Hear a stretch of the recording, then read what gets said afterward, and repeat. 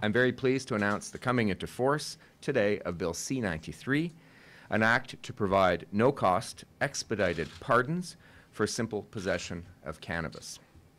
Starting today, people who have a criminal record only for simple possession of cannabis can apply for a free, no-wait pardon using this expedited process, making it easier to work, go to school, travel, and actively participate in their communities.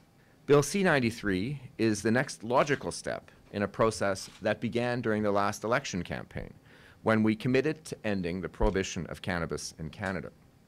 The result of decades of prohibition had been that Canadians were among the heaviest and youngest users of cannabis in the world.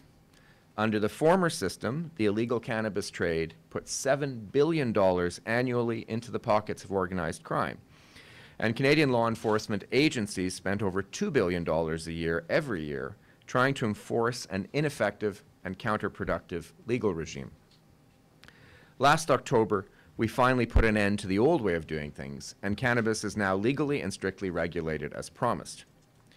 However, one of the lingering consequences of the previous system is that it saddled many Canadians with criminal records.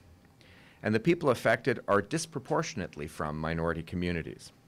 We promised to introduce legislation to provide pardons with no application fee and no wait time.